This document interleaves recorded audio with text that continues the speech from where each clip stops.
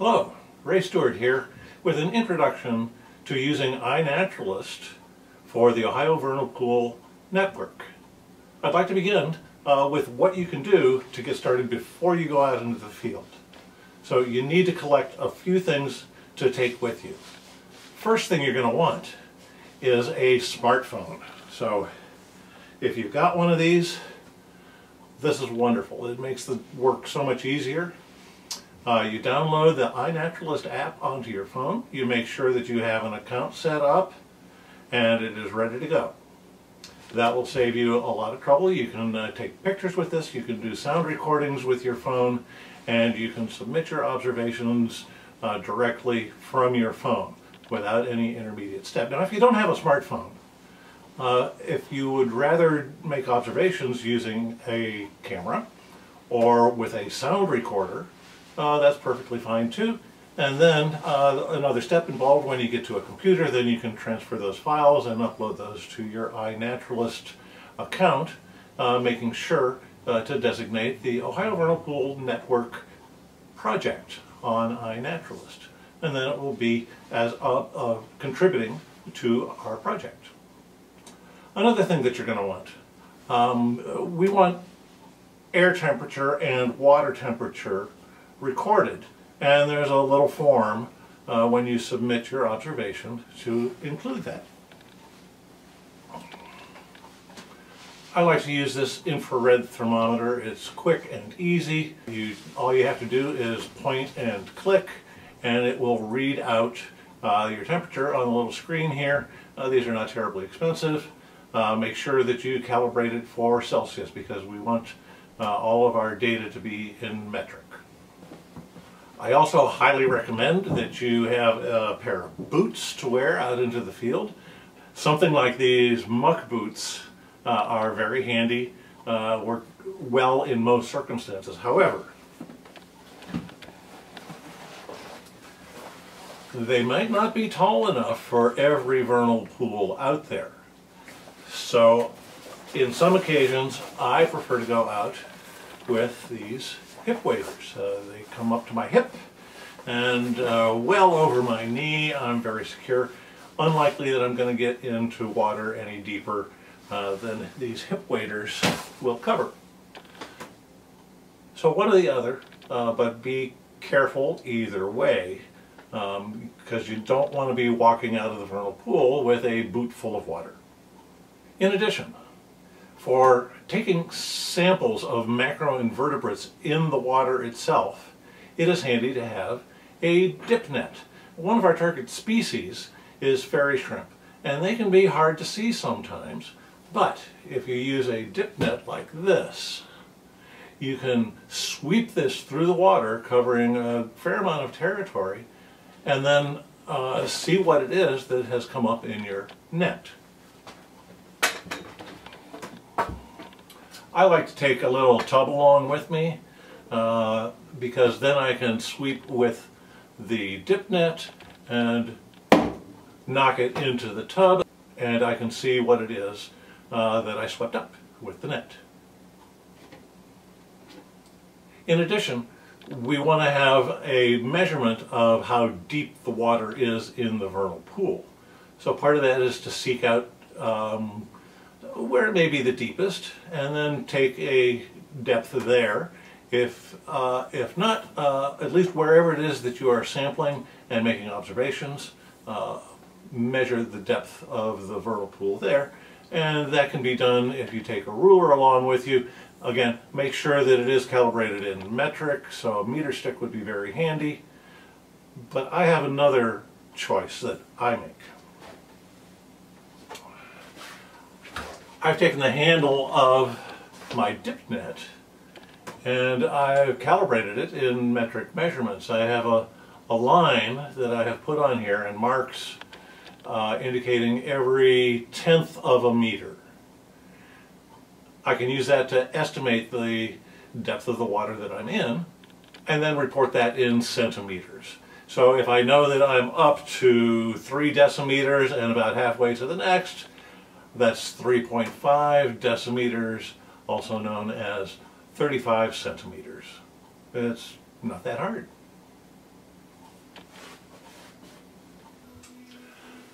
I'm marking my dip net as a meter stick so that I can use this to measure the depth of the water that I'm standing in.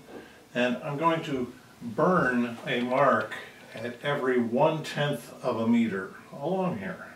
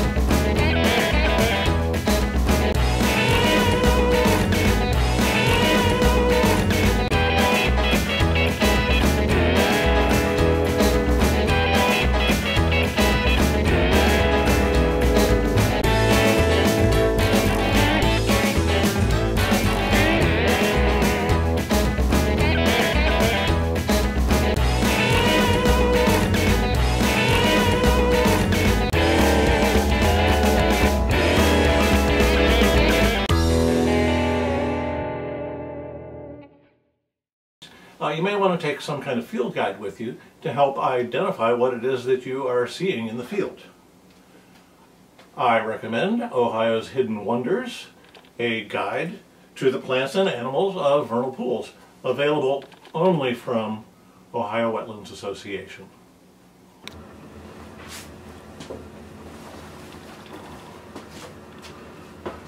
And also, before you go out, you want to make sure that your equipment is clean and disinfected. So that means your dip net should be cleaned, not just rinsed off, which is a good start, but you want to disinfect it. So I use a solution, a dilute solution of household laundry Clorox and water in a ratio of 32:1. Now this tall kitchen garbage can, I've got 6 gallons of water in that. So that means 3 cups of Clorox go in that, and that will give you the right ratio to disinfect. And you should, I don't want to hit the ceiling with this, you should get the whole thing wet and soaked. Yes, there, and soaked. And then when you pull it out, oh, that is low ceiling. You should leave the Clorox solution on there for 5 minutes before you rinse it off. I know it might be a little smelly, but that will make sure that it is disinfected. You don't want to just rinse it off right away. Also, boots. And for sure, you want to make sure that you're scrubbing any old mud off of that. Get seeds off of it if they're stuck on there. Clean that off, and then follow the same procedure where you can just dip in Clorox, dilute Clorox solution, and then let it stay on there for about 5 minutes. And that will make sure that you're not spreading disease from one wetland to another. Collect 4 data points. When you first get out to the field, first assess the size of the vernal pool you're about to monitor. Walk its perimeter. Figure out where the extent of the vernal pool is.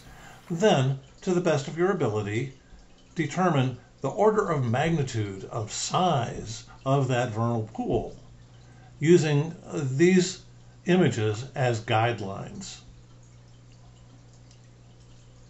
Of course, if you have a more precise way of measuring the area of your vernal pool, you're welcome to submit that data instead. So while I'm in the pool sampling, I can easily take the depth of the water here with my calibrated dip net and putting it in right here. I know it's pretty deep. Glad I've got the hip waders on. And it goes up to this mark right here, which is, 1, 2, 3, 4, 5, 6, 7/10 of a meter deep. So there's one data point right there. I know how deep it is. Now, there's ice here. I could guess how cold it is, but I will use my infrared thermometer to actually take the measurement of the water temperature. And I want to make sure that I've stirred up the water a little bit so that I'm getting an average of the temperature of the water, because it can be different temperatures whether it's up near the ice or down at the bottom. So with that, I can click and read the temperature there. I also want the air temperature, which I can do easily by going to any weather report. But I can also find some surface that is in the shade and take that temperature, and that should be identical with the air temperature. So I've got that right over here. And there we go. It's only 2 degrees warmer in the air than it is in the water. And that's it.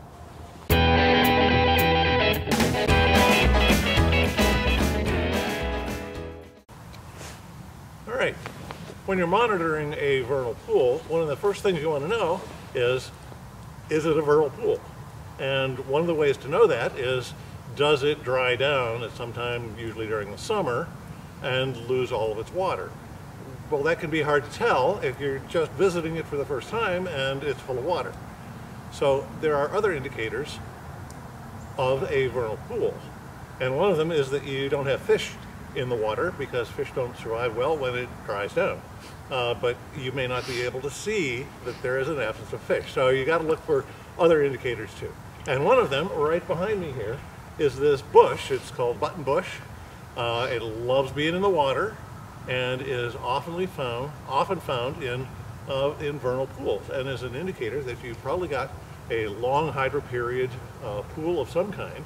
And that's one of the things to check for. So if you're documenting for iNaturalist, snap a picture of a buttonbush in your vernal pool, and that will be a strong indicator that you do have a vernal pool. Other things that you might want to look for in the water, using a dip net, if you find a macroinvertebrate called fairy shrimp. Excellent indicator that you have a vernal pool. So if you've got one of those, if one of those comes up in your net, or if you can just see it swimming in the water, then document that.